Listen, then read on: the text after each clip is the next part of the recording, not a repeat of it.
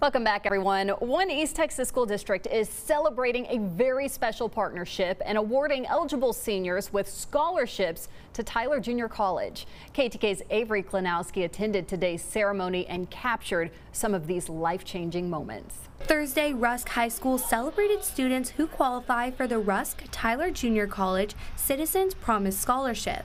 Is a 2-year scholarship for students of Rusk High School.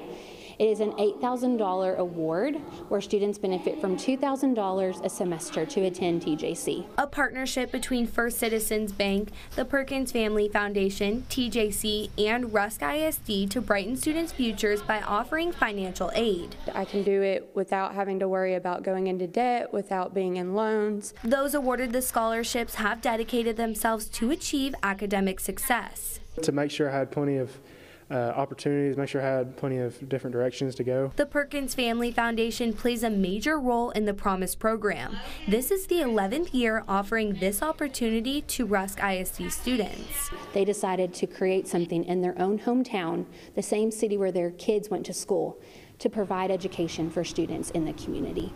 Providing a chance for high school graduates to continue their education. I can get my basics done and have an associate's degree in 2 years. Now, 58 Rusk ISD students have the opportunity to attend a growing campus just an hour up the road. Just the campus being so interactive and just not being super far from home. Partners of the program hope that Promise Scholars make their way back home to Rusk after graduation to contribute to its growing economy.